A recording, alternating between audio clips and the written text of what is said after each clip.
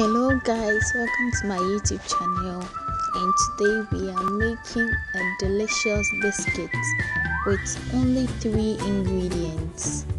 Let's get into the video. So we need our butter, flour and sugar. We're gonna mix our butter and sugar with the hand mixer for about 5 minutes or less to make it more creamy. We add our baking powder as we mix it together.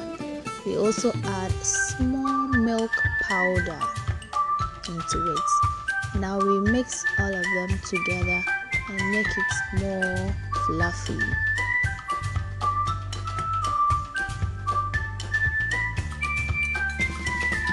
I'm using all-purpose flour for this recipe, and it's very good for biscuits recipes. You now add the flour to the mixed butter and mix up with your hand to make it more butter. You don't have to use the hand mixer because it's going to make it more creamy like donuts. After mixing, we mold it and then we want to roll it out. So we are going to use our rolling pin to roll it very nicely. So we use our rolling pin to roll it out to make it more big so that we can cut out the biscuits with our biscuit cutter.